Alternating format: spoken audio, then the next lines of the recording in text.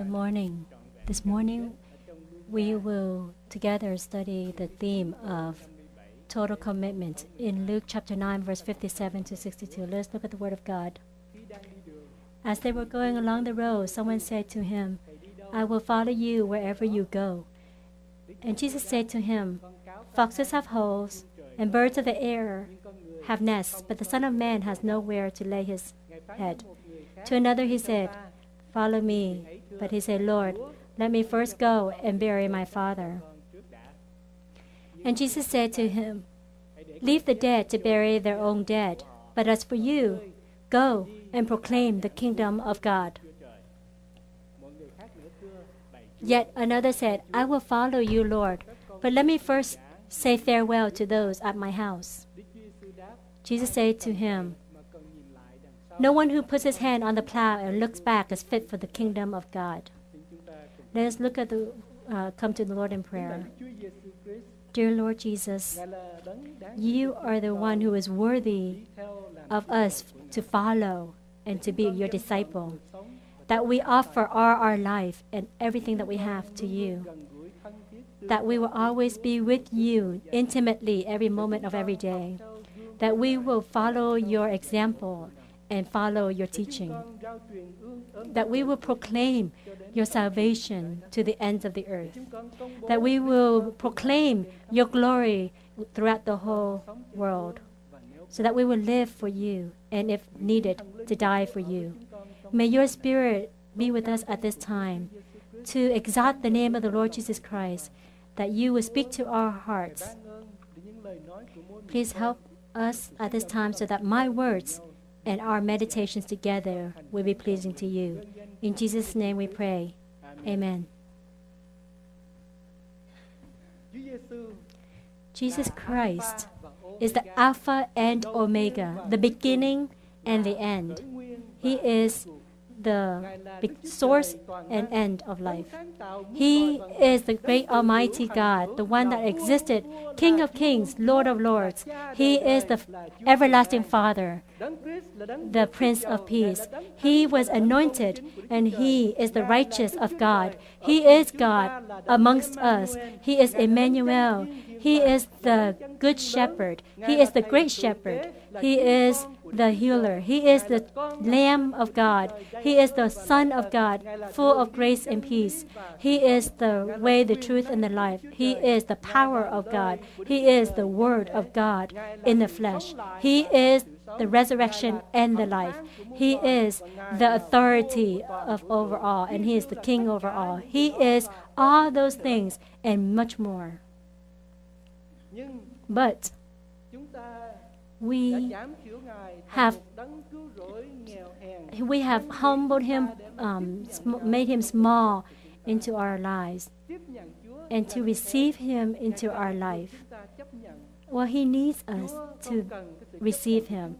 He does not need our reception, but we need to be accepted by Him. He does not need us, but we need Him. We exist and live because He gives us life. If He takes away our breath, then we become no breath. If He takes our life away, we no longer exist. We have degraded His uprightness in our church, in our lives. We have lost the meaning of what it means to be a disciple of Christ. And the Word of God motivates us to rejoice and enjoy the life that we have for Him, to live for Him every day, walking close to Him, being close to Him, intimate with Him through His Word and prayer. But many times we have not done those things. And ladies and gentlemen, the passage that we have just read, it seems like God did not want people to follow Him. It appears as if it is contrary to what we are doing today. We do everything we can, allow opportunities for people to come to God and accept all who come to God. But Jesus Christ was different. Whenever there was a multitude of people who gathered around him. Jesus spoke words as in John chapter 6. You must eat my flesh and drink my blood. And the disciples imagined them saying, Lord, how can you say such things? If you want a lot of people to follow you, say something that people will listen easier. And how can you say to eat my flesh and drink my blood? How can many people follow you? And in Luke, Jesus said to the multitude, whoever wants to follow me must hate their father, mother, and brother and sister. Whoever wants to follow me must carry their cross of the crucified person to follow me.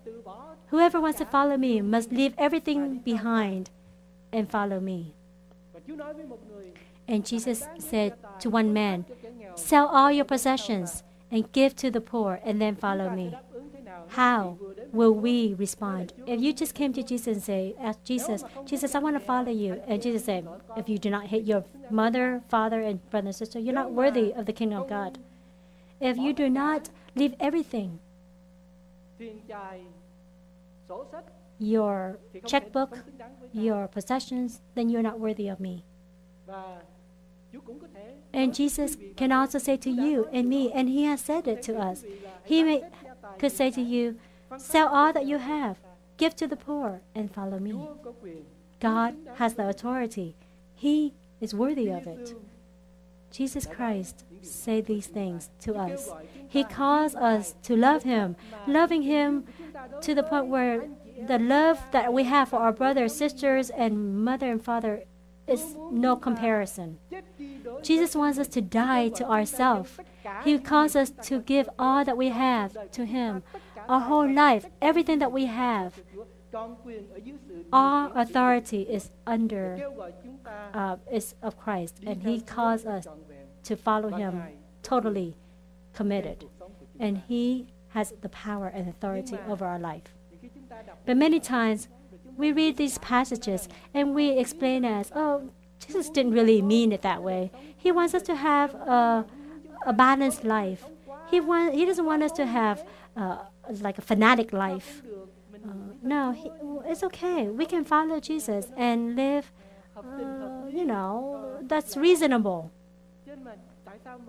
Why do we have to give it all to Christ? This is the passage. This is the place where it's so harmful, because we create a Jesus that is not a Jesus in the Bible. A Jesus that lives like us, thinks like us, speaks like us. A Jesus that accepts anything. A Jesus who doesn't see that possession of the material things of this life is wrong. A Jesus that wants a balanced life, wants to avoid extremes and avoid all harms. But when we treat Jesus as that, we have created a Jesus that is not the Jesus of the Bible. And we come to praise and sing songs to Jesus Christ. But actually, we just sing to praise ourselves.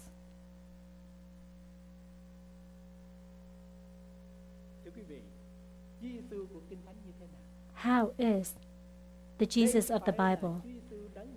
Is this the Jesus that you worship? Is this the one that you offer your whole life to follow him? Let us examine his worthiness through three aspects. First of all, he is worthy of our trust, of all our trust. He is worthy that we place our trust, all of our trust, in him. Someone came to Jesus, the Bible says in verse 57, as they were going along the road, someone said to him, I will follow you wherever you go. Wherever you go, I will follow. So if you pay attention to the first 5 verses in this passage, where was Jesus going? Jesus was going to Jerusalem. For what? To die. And this person probably did not know. So now that this person saw a multitude following Jesus, he probably wanted to follow and go forward. And Matthew records that this man was a scholar and wants to follow Jesus because everybody praised Jesus. And maybe Jesus called him aside and say, put aside all these people. Take away all these leaves on the road and the robes and look at the cross. Are you sure that where I go, you will follow? And Jesus said to him, foxes have holes and birds of the air have nests, but the Son of Man has nowhere to lay his head. From here to Jerusalem, there is no hotel.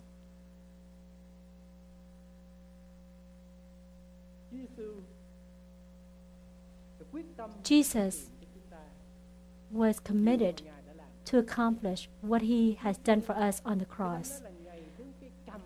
The Bible says that Jesus faced his jaw. He aimed his jaw toward Jerusalem. That means that he was headed toward Jerusalem to die for us. The Roman soldiers did not nail Jesus Christ to the cross, but Jesus volunteered or committed his life to Jerusalem to die. In the Garden of Gethsemane, Jesus sweat as if blood coming out from his body. Why is that? Is it because he's afraid of being crucified on the cross? From the time that Jesus died and resurrected and ascended to heaven and to the church, many people have died because of Christ. There was one person in India because he believed in Jesus Christ. They took him out and peeled his skin.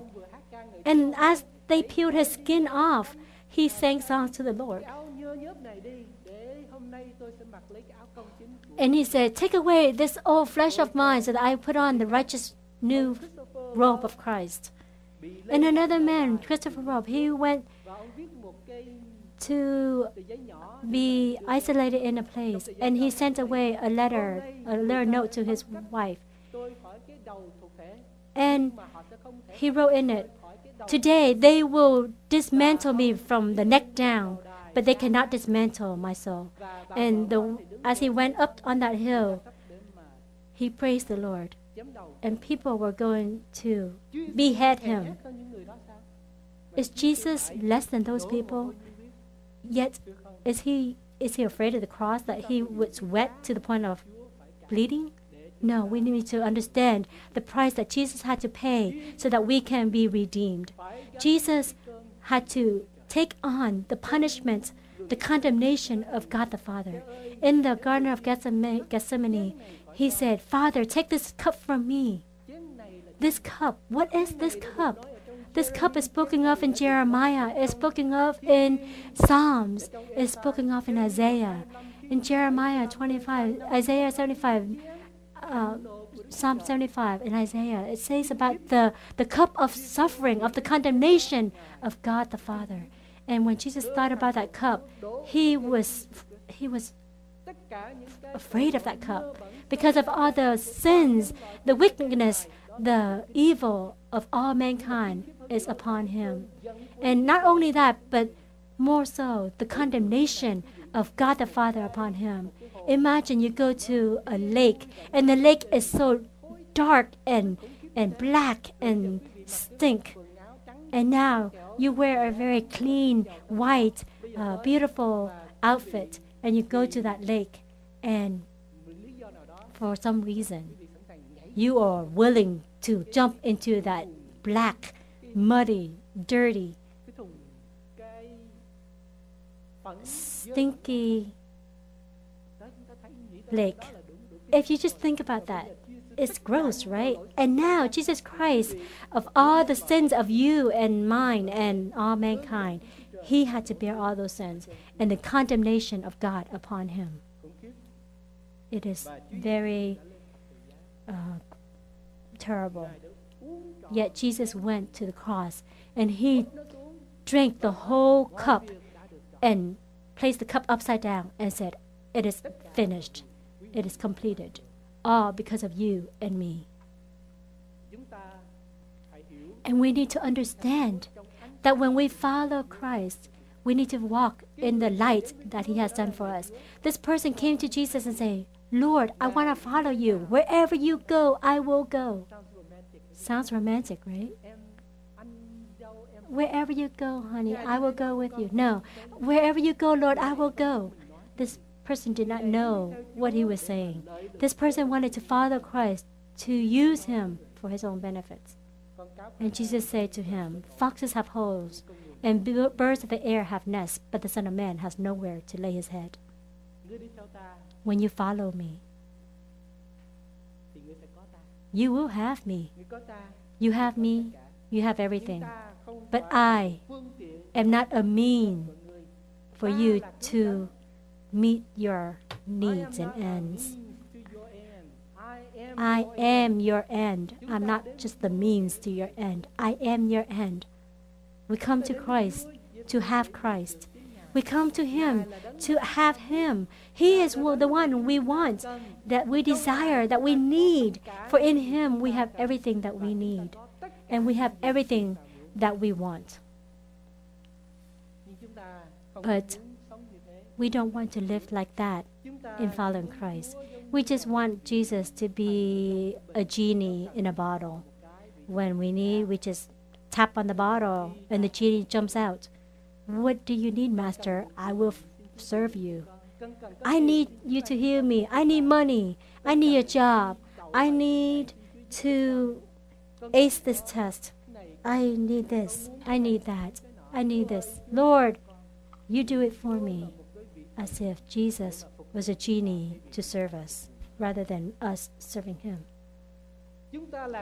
We make our lives be filled with things of this world. We make this church to be filled with the enjoyment of this world. We want to come to church to be entertained, to enjoy, to get what we can get, not to worship God. Why is it so difficult for us to enjoy Jesus Christ? It should be easy. It should be easy that we enjoy ourselves. We enjoy Christ. What will happen to the church of God when everyone in the church says, Jesus is all that I need? Only Jesus Christ is all I need. If that is the case, then we will escape from the desires of this world. We will not want anything else better, faster. And in the end, the result is that we will give all to God so that we can care for His need, His desire in us. We will live for His glory. We will have time for Him. We will have time to worship Him. We will have time to study His Word. We will have time to fellowship with Him in prayer. We will have time to care for our brothers and sisters. We will have time because Jesus is worthy of all those things. I will follow you, Lord, wherever you go. We will say those things if we are willing to pay the price to follow Him. Lord, use us so that we will have a generation that will say, Jesus is all I need. Whoever follows this world to have Jesus is all I need. I'm satisfied. May He be worthy of all our trust. And not only to trust in Him with all our hearts, but with all our plan and dreams we lift up to Him. The second person came to Jesus and, Jesus said to him, follow me. But that person said, Lord, let me go and bury my loved one. And Jesus said to him, leave the dead to bury their own dead, but as for you, go and proclaim the kingdom of God. The scholars of the Bible could debate over this, is the father of this man dead or not dead? And maybe in a few days the man will die, and so let him go home to be with his father and then bury him. And some people think that way. But that is something that needs to be done, right? You need to bury your father because then it would be a shame to your dad, right? Other people think that this father has died and this one just want to go home and bury him. But if this man has, his father has died, he should have stayed home with to bury his dad, right? Not to go out and meet Jesus. Imagine that if that father had just died and now Jesus said, don't go to the funeral, then Jesus is too audacious or brass or not caring. But let us listen so that we don't misunderstand this point. When you follow Jesus, you have the responsibility to plan and dream beyond all the plans and dreams and desires of this world. Jesus is everything. And Jesus said, go and proclaim the kingdom of God. This is something that is needed. It is the responsibility of each Christian, of each follower of Christ, to proclaim the kingdom of God. Everything God gave to us is for one purpose, that is, to proclaim the gospel, to make disciples of all men. God has given you degrees and houses and cars and jobs and everything. It is all for Christ, all for His glory. Jesus said, go and proclaim the kingdom of God.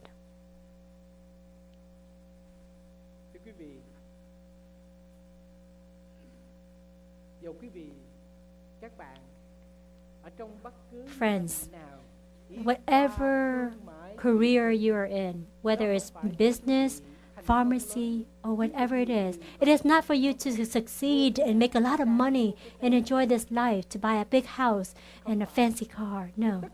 It is all to proclaim the kingdom of God and to proclaim His glory to the ends of the earth.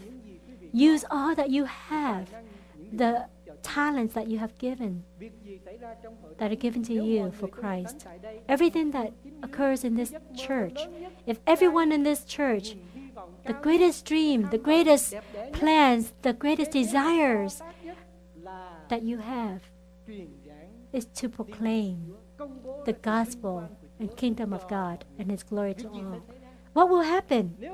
If that is so deep into our hearts, then the gates of hell cannot hinder or keep the kingdom of God from being spread out in this earth, in this land. All your plans, all your desires, all your dreams, offer it all to Him. What are your plans for your life, for your family? That plan must come from God and submissive to His goal.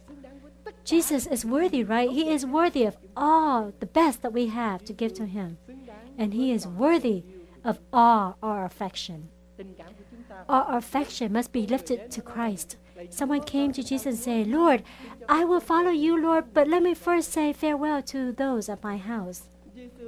And Jesus said, no one who puts his hand to the plow and looks back is fit for the kingdom of God. Don't look back. There are so many people who look back and had to pay a great price. Lot's wife turned back. Don't turn back. A word that is so bold. When we follow Christ, we must be so won over by a great command. We are taken by a great love. We follow Christ because He has conquered our love. We love Him above all. The question posed here is, above all things, does Jesus have all your affection? Is Jesus truly the center of your love? More than your family, more than your friends, more than anyone or anything? The deciding point here is that everything in the New Testament, whether it is a sacrifice to leave everything to carry the cross and follow Christ, all those seem so difficult for us. One of the reasons that the followers of Jesus Christ cannot give and offer their life to be a missionary to other countries is because of the limitations of their parents or because of the conveniences of this life in America. When you think about having to leave some people that you love or things that are so convenient. Oh, at that place, there's no hair dryer, there's no shower. And when you think about that, you just don't dare go to serve God. But everything will change when Jesus is the number one love in your life. In Matthew, Jesus told a story about a person who worked and he was plowing and he discovered a treasure. He went back to the city. He sold all that he had.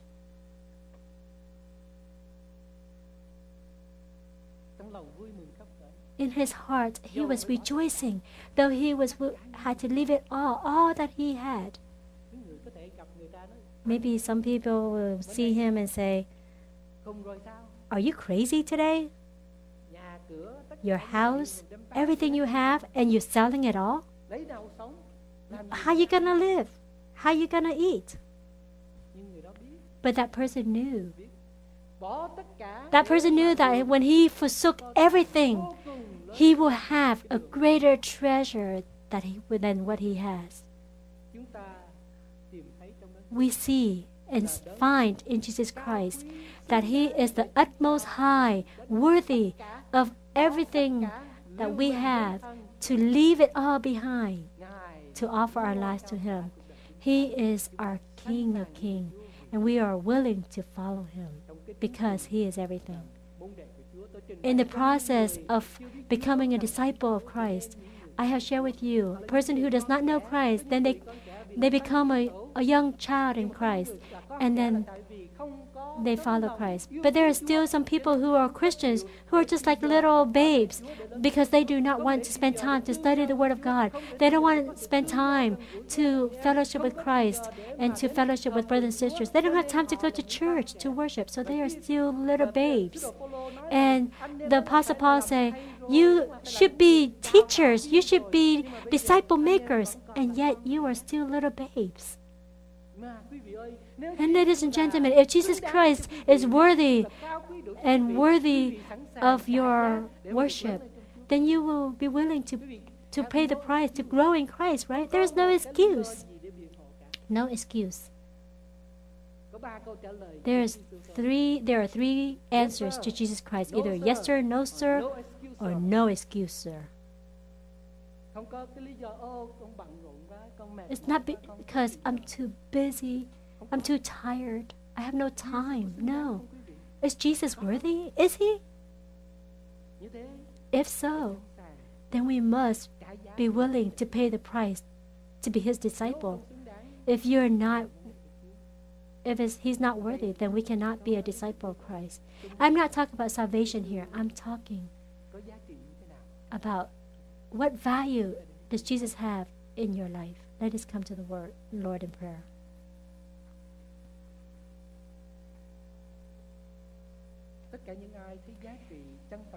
Everyone who sees the true value of Jesus Christ will offer their whole life to Christ. This is the reason why we come to be his disciple.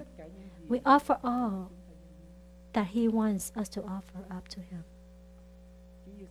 Jesus is worthy, right? We live close to his word because he is worthy of the best that we can give to him. We fellowship with him because he is worthy of our love and devotion. We proclaim about Jesus Christ because he is worthy of all glory, lifted up by all people on this earth. Only he alone is worthy of our love, devotion, and worship. No one else worthy, only Jesus Christ. Lord Jesus, you are worthy. of the best that we can offer to you. We know that you love us and we're willing to bear our sins, to drink the cup of condemnation for us. And you are the utmost high, worthy of our devotion and commitment to live for you, to proclaim your glory to all nations, all men. In Jesus' name we pray. Amen.